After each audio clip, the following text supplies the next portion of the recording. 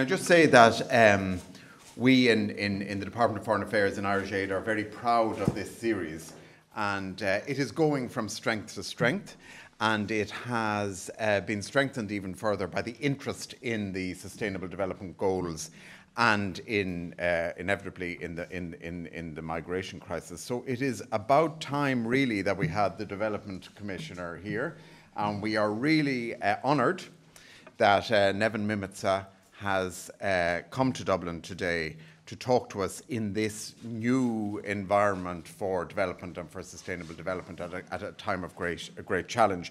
And for me, it is a great personal honour as well to welcome Neven to Dublin.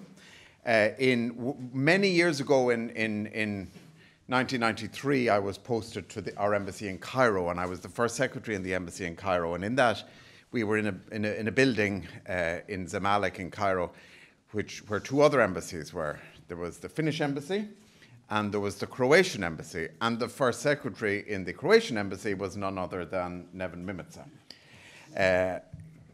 The Finnish embassy, I think the first secretary there was called Ilkka-Pekka Simila and is now their ambassador in Vietnam. And they had a sauna. So you don't usually expect to go to Cairo to meet a Croatian commissioner in the sauna, but there you are, it can happen. And many years later again, because unfortunately many years have passed, I was working on Southeast Europe and what the EU called the Western Balkans, a strange enough term.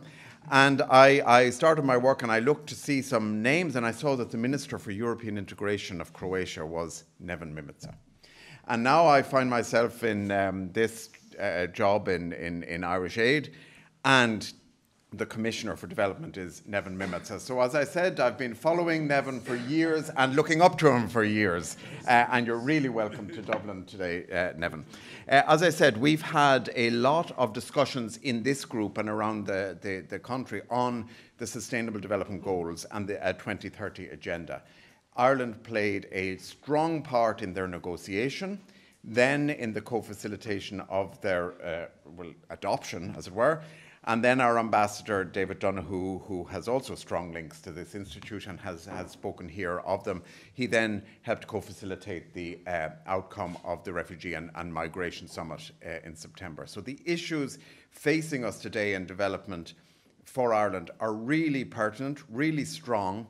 We're combining a strong development cooperation programme on the ground with a really strengthened policy engagement.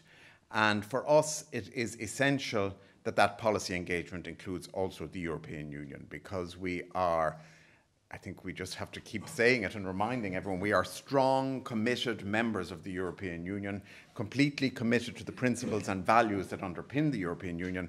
And I think the European Union's work in development epitomizes all those values and all those principles. So we are really interested today.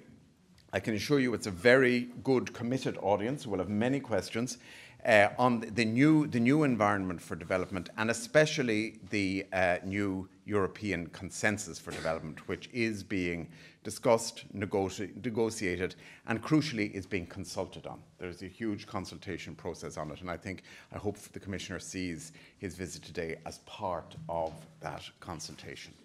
So the floor is yours, Commissioner. We look forward to hearing from you, and I hope you can take as many questions and comments as possible from this very committed and informed audience. Welcome to Dublin, and thank you very much.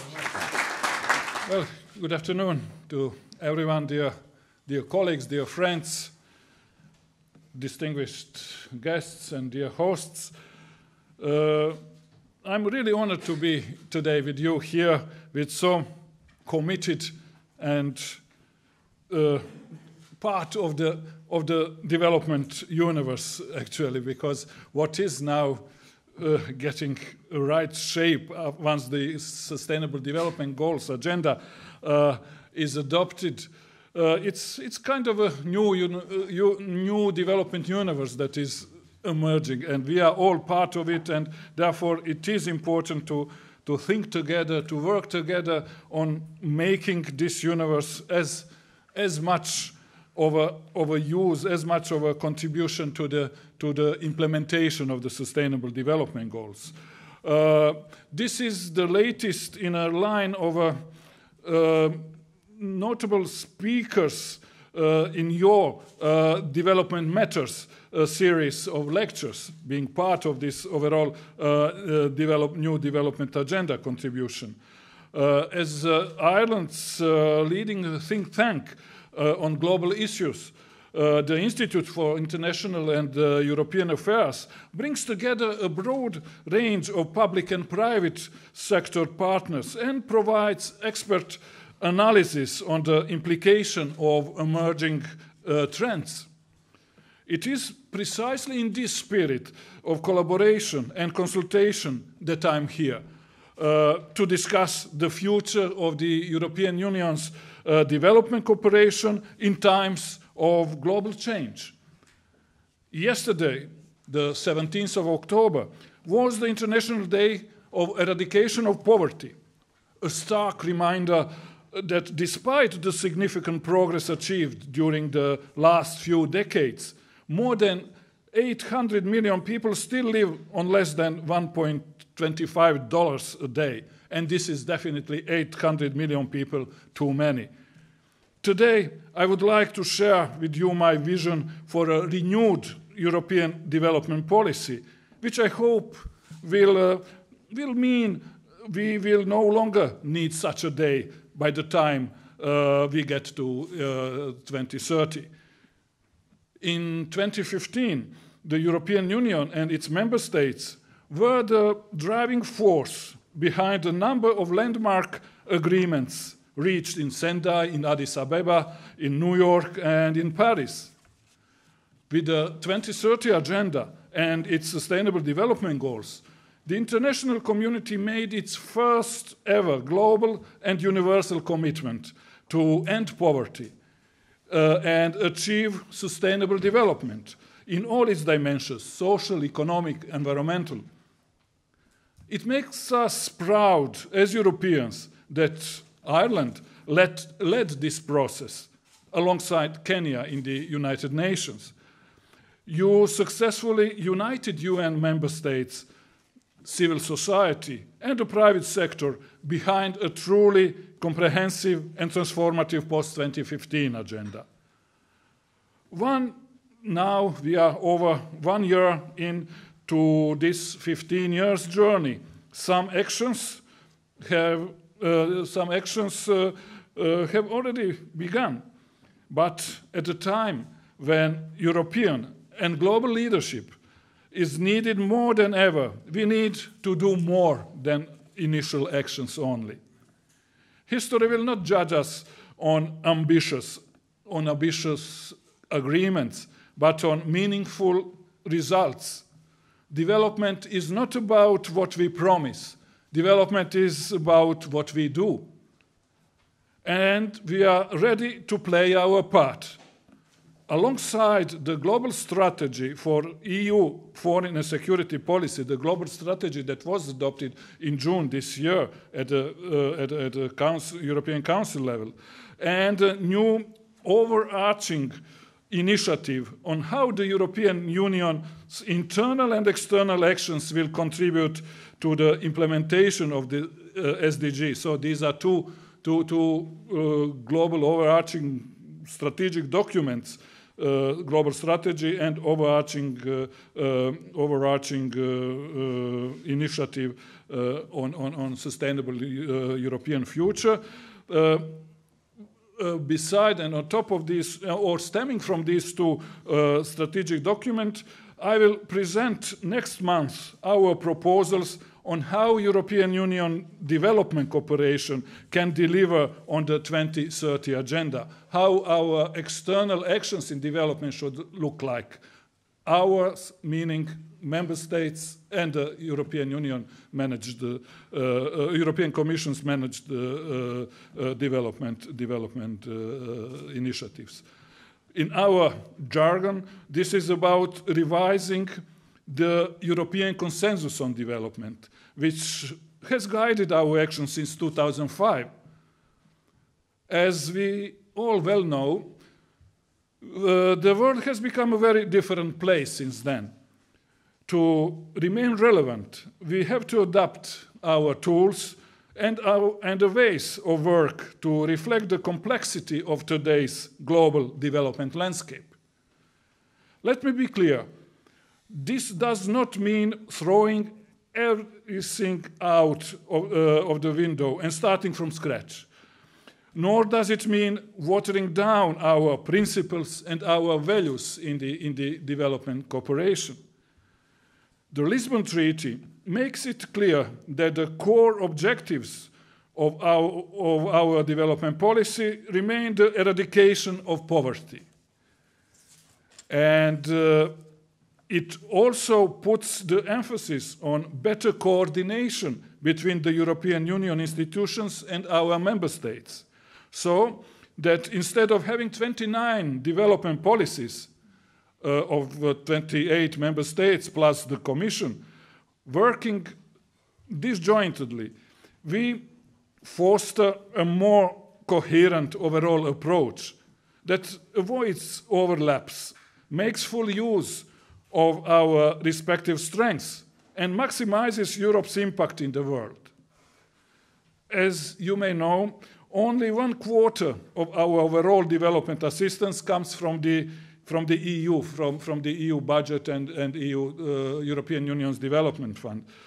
And 3/4 come from our member states. Together, we are greater than the sum of our parts. For this reason, I have, from the outset, sought to make this development consensus exercise a truly inclusive process, and not something drawn up behind closed doors in Brussels.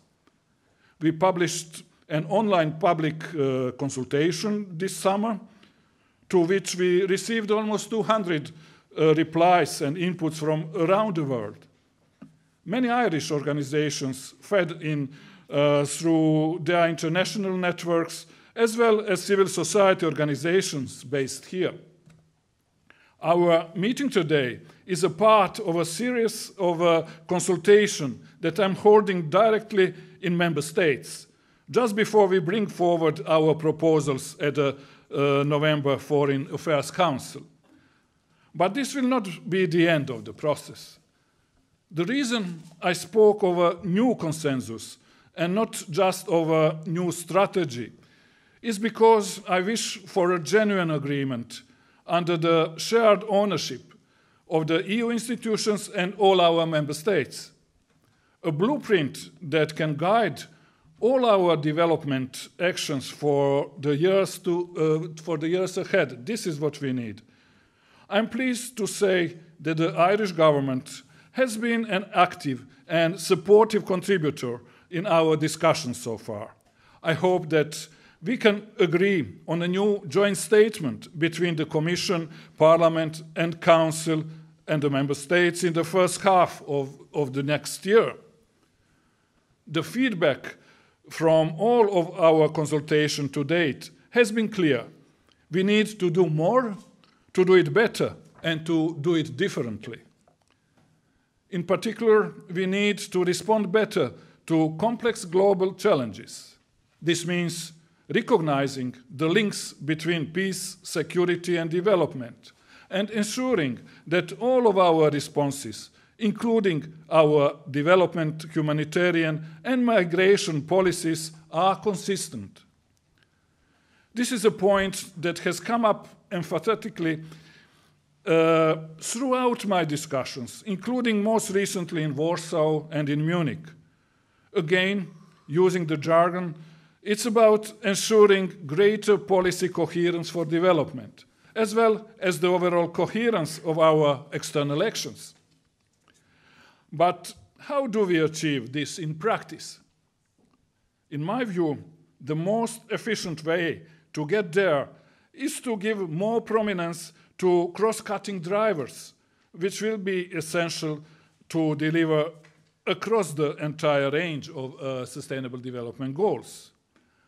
Among these cutting drivers, or cross-cutting drivers, I would include, for example, migration and mobility, sustainable energy, more private sector investments.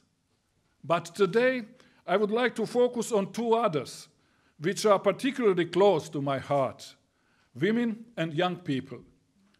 I feel especially motivated to talk about this here in Ireland, where you have a long legacy of appointing strong female leaders, both at home and in the European and international fora.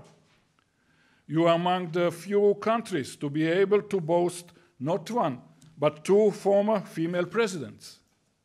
So I know I am preaching to the converted when I say that women and young people are the key to breaking the cycle of intergenerational poverty. But without our reinforced, concerted efforts, they will continue to be the first to suffer, particularly in conflict situations, as exploited workers, young brides, and child soldiers. Women's rights and children's rights are human rights. And to paraphrase the words of Ireland's Mary Robinson, if we do not address the human rights violations of today, they will become the causes of conflicts tomorrow. To be truly sustainable, we must focus on the poorest and most vulnerable people in our societies. Despite some progress, significant gaps persist in terms of health, education, employment, representation, and respect of basic human rights. And these inequalities persist in developed countries just as in developing countries.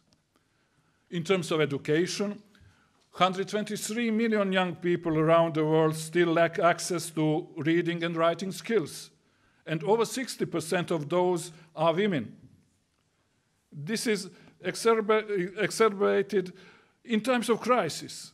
My fellow Commissioner Christos Stylianides was here just a week or 2 weeks ago to discuss precisely this issue with you earlier this month. The unemployment rate for young people worldwide aged 15 to 24 is over 13% and is set to rise. But simply having a job is not enough.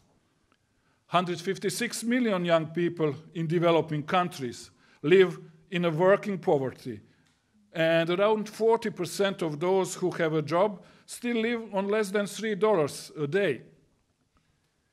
Claiming to strive for sustainable development while leaving behind the next generation is a blatant contradiction in terms.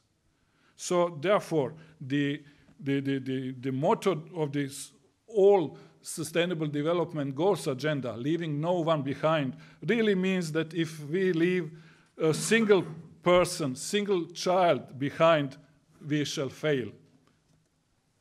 We need to be able to offer a brighter future to our young men and women, both at home and abroad. They should have equal access to quality education and decent employment opportunities, irrespective of their gender, castes, ethnic or religious beliefs, disability, or other status.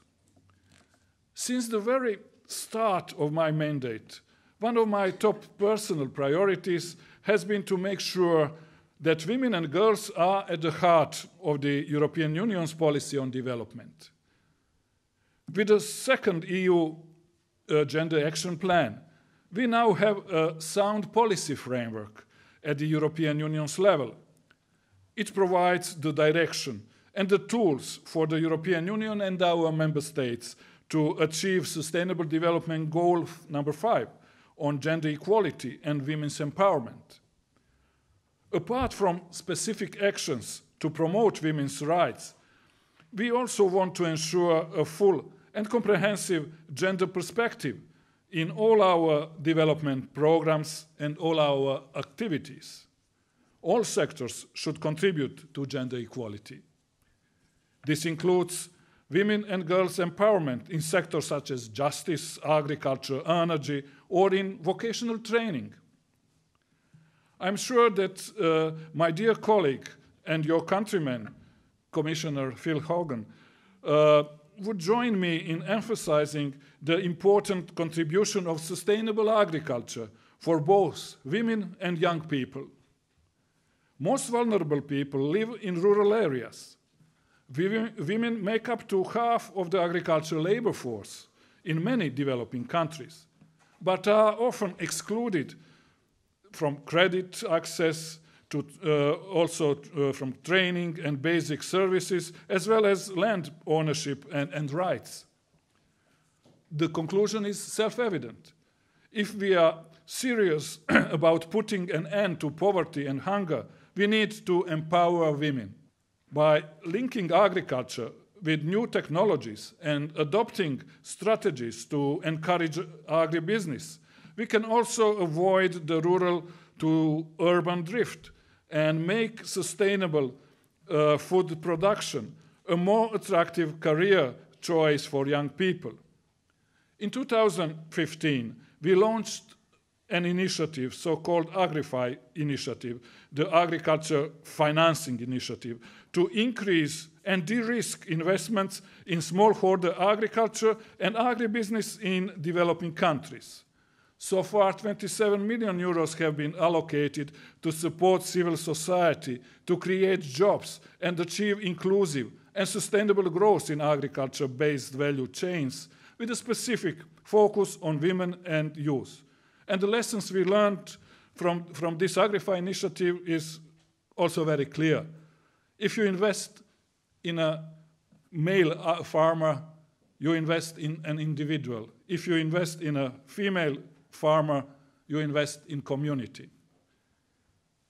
And on a larger and more long-term scale, we proposed a new European External Investment Plan last month. This new plan aims to replicate the success of the Internal Investment Plan for Europe, which has already benefited over 200,000 small EU firms and startups, including here in Ireland. With the External Investment Plan, we want to open up new markets in Africa and the European Union neighborhood by de-risking the potential costs to investors from both developing countries and Europe, including Irish investors. We want to mobilize European Union and foreign direct investment by leveraging funds from the European Union institutions, our member states, other donors, financial institutions, and the private sector. This will help to bring much needed resources to areas, to countries, which would not otherwise receive financial support or investment support, including investments in infrastructure, small and medium enterprises, and renewable energies, with a particular focus on creating opportunities for women and young people. With 4.1 billion euros from the EU budget and the European Development Fund, we could now leverage up to 44 billion of investments, or up to 88 billion by 2020 if, or I would say when, member states and other partners match our contribution to this fund. Just take a moment to reflect what a significant contribution that is. 88 billion euros. That is 20 billion more than the current total annual official development assistance of the European Union and the member states. In line with the Addis Ababa Action Agenda, this is a tangible example on how we hope to use official development assistance in a smarter way as a part of financing package comprising aid, investments, and domestic resources. This is so important if we want to move from the billions to trillions needed to implement the Sustainable Development Goals. Indeed, I'm very grateful to Taoiseach Enda Kenny for confirming at the UN summit for the adoption of the 2030 Agenda Ireland's intent to work towards achieving the 0.7% of GNI as official development assistance target. We need to continue our efforts towards meeting this target. Ireland is already exceeding the 0.2% of GNI as a target for the least developed countries. I fully support the notion that we should target aid where it is most needed and look forward to seeing other member states progressing in that direction of making our development assistance channeled mostly to the least developed countries, fragile countries, countries that are most in need. Least developed countries and fragile states undoubtedly deserve still the highest concentration of our official development assistance. But in the new consensus on development, we also need to see how to adapt our partnerships to the increasingly diverse and evolving needs of our partner countries. For middle-income countries, we will need to develop new relationships which gradually move away from money to knowledge, that focus more on trade, foreign direct investment, and knowledge sharing. And we need to shift from a culture of simply measuring how much we put in to measuring what we get out as a result of our development cooperation initiatives. I know that Ireland is committed to improving development effectiveness while improving partner country ownership for the implementation, monitoring, and evaluation of their own actions. We truly share this objective. I understand the Irish government is supporting a joint initiative with UN Women to increase the availability and use of gender-sensitive data in education, employment, and asset ownership. These data-driven approaches will be essential in ensuring that we are on track to deliver on our global promises to men and women alike. So, ladies and gentlemen, Irish literary great and Nobel Prize winner Seamus Heaney said, "If you have the words, there's always a chance you'll find a way." Let us not leave it to chance. I just tried to have a few words that might show us the way, but I didn't manage to do it in a few words. I did it in 2,000 and more words.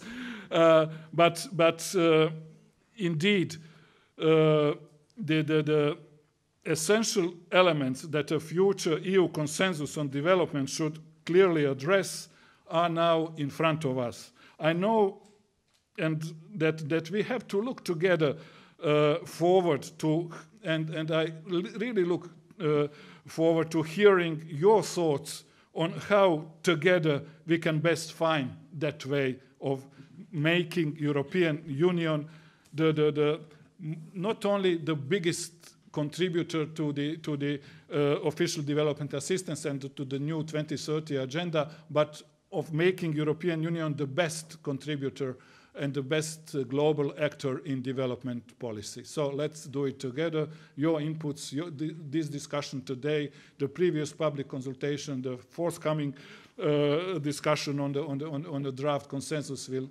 definitely contribute to that. Thank you very much.